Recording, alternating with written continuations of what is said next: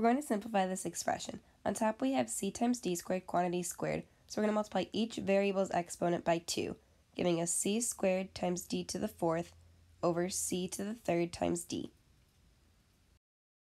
Now we can subtract our exponents that have the same base, giving us c to the 2 minus 3 times d to the 4 minus 1.